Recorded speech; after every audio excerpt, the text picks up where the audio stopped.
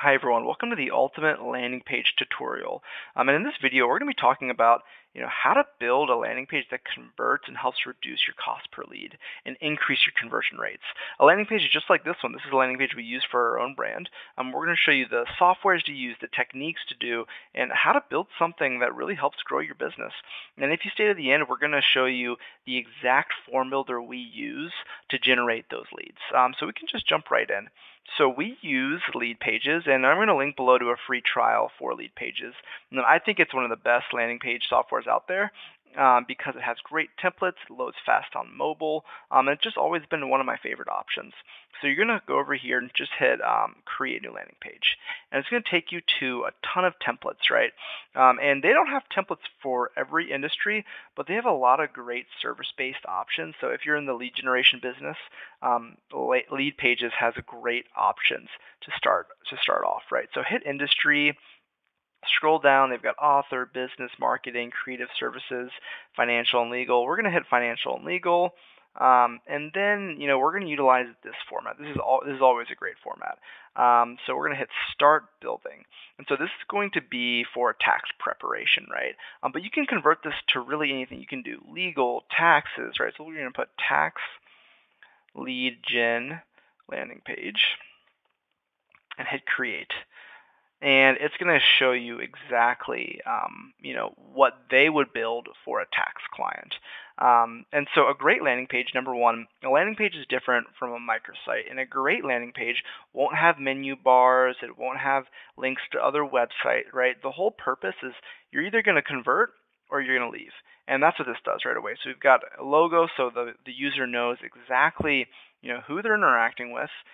They're going through a quick call to action, right, and a lead magnet. So get your free 30-minute tax prep consultation, pulls them in, and then has a get a free consultation right here.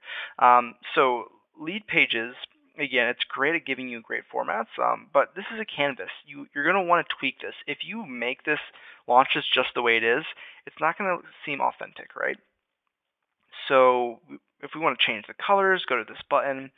Go to customize button, and you can change this to a lot of different options, right? I usually like green, or not green, I'm sorry. I usually like, orange or red as a good call to action button. It invokes action, and you'll see a lot of lead generation experts and marketing companies love using, oranges and reds as a pop, forget that free consultation, right? It really jumps out to you.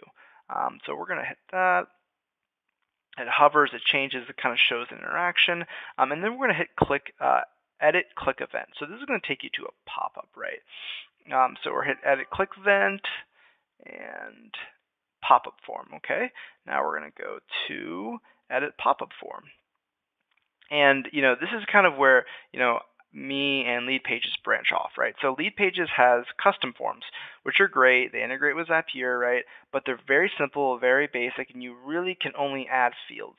So what I like to do is I like to build my own forms and then add them into this Leadpage pop-up utilizing an HTML. So you're going to instead delete this, and then you're going to drop in an HTML. And at the end of the video, like I said, I'm going to actually show you how to build these forms with my form builder that I utilize, and it's a really easy integration. You pull that data, or you pull that HTML code, you drop it in here, and then it's really fast loading, right? But there's also other options. You don't have to have a button, right? A lot of times you can just put a form right under here, and I'll show you that example as well. So when we scroll down here, this is really important, right? So the first thing they're going to see, hey, get your landing page, get your free consultation. Here's a quick button. They're scrolling. They're trying to understand, who is this? What am I really getting? What are the value prop? What's the value prop of this company? And so right after the hero image, you're going to want to have some sort of value proposition, something that tells the user why pick us over our competitors, right? So they do it really great here. So no risk, no false promises, no fees. So again, manipulate this for your brand. If you're a law firm, if you're an HVAC company, like what is your traditional value prop? Do you have lower costs? Do you have great customer service? Do you offer something free, right? Do you have 300 5-star reviews? This is where you're going to want to put this, because again, you're putting yourself in the user's shoes. they're clicking on this ad, they're seeing your landing page, and they're trying to understand, okay, who are you? All right, I know what you want from me, but who are you? And that's where they get to this section. Again, it's really important that you put value propositions that work. Then you're going to scroll down, and then again, it's this right here is showing the brand's authority, right? I've got 45 clients. I'm in 18 countries. I have 5,000 users and 270 projects. You're going to want to change this up, right? I think in its default form, it shows you the format, but you're going to need to change this, right? So, do you have 1,000 reviews? Change this. Do you have 300 active clients?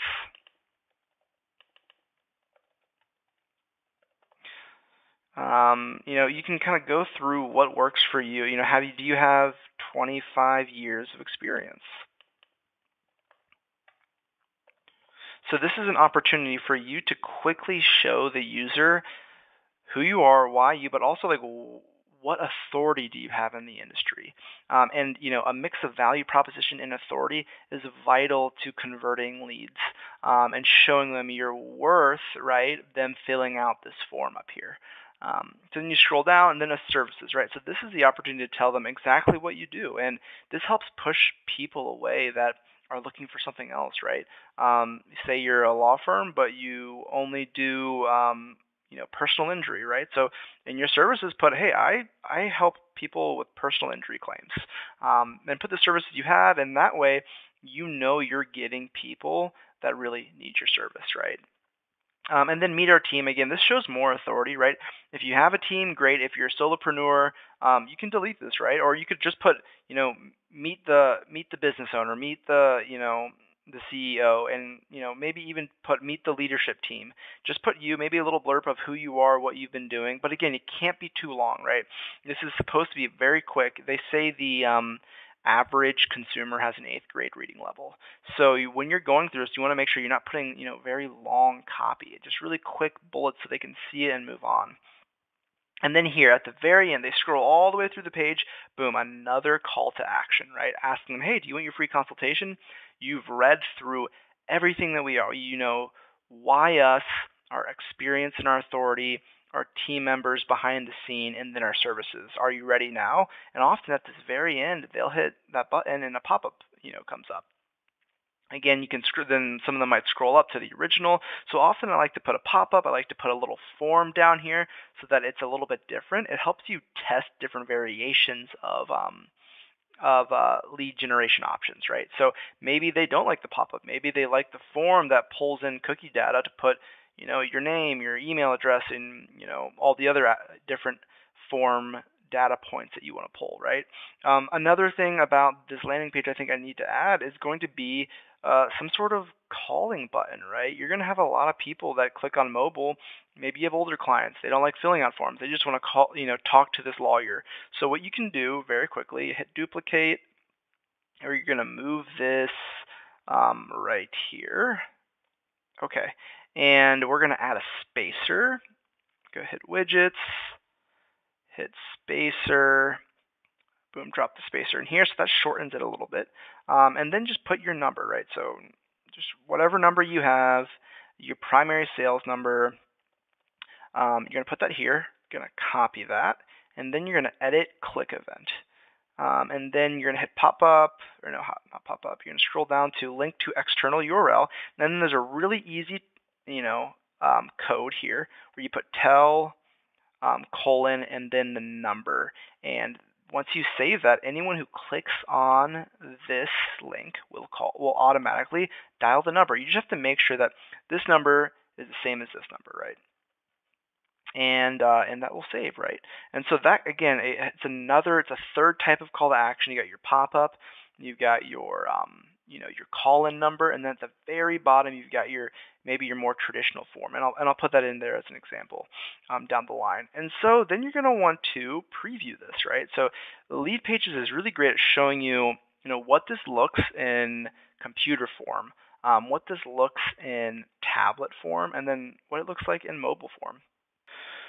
So yeah, maybe you want to center this. Maybe you want to figure out a different way to format that logo. But other than that, all of this looks really good, right? Pulls up, get in touch with schedule a free consultation. You scroll down, bring peace of mind. Everything is formatted quickly. Again, Leadpages just does such a good job at automatically formatting this type of information for mobile. Maybe you look down here, okay, this maybe needs to be centered as well, right? So it's really important that you run through this and you QA your work, before you just jump right in. Okay, so and the one thing I did want to mention too is how do we tag these sites, right? How do we tag them with GTM so we can track conversions on our ad managers, right? So hit settings, hit analytics, and then you're going to drop your GTM code right here. So in the head section and then in the body section, and then that gives you the ability. And with Leadpages, you have two options. You can create just raw landing pages, or you can create a microsite and only post it on one part of the site, right? And then all landing pages will have the tags, right? But then again, this is something that's really important and that you really need to figure out, before you do launch a landing page, because you need to track your success and track your failures, right? Know, are the forms converting, and if they're not, what to do, right? Again, this is like a really quick tutorial on Leadpages, right? There's a lot you can do with this. But before I did hop off, I wanted to discuss how we build really great forms, right? This is a big thing in lead generation. You need a form builder that's going to build dynamic forms that load on mobile, but then can also import, hidden fields for Gclid IDs and things like that. So we're going to pull up my form builder. So I use something called Geppetto. And Geppetto is interesting because you have to build out the free version and then pay one time for a licensing fee. And that way you have this form forever, right? So it's a nice way to not have a monthly nut, right? But you have to be careful because they can get pretty costly. 10 forms are $1,000, right? So you want to make sure you're using these well. You build one really strong form that you can utilize in multiple areas of your website. But then you can streamline that and pour it all into the same CRM, and even though you have multiple touch points, right? So this example is going to be, it's an HVAC form that we use, but we can manipulate this and change it, right? So we've got what type of work do you need done is the first question. It goes through, types of boiler system, kind of location.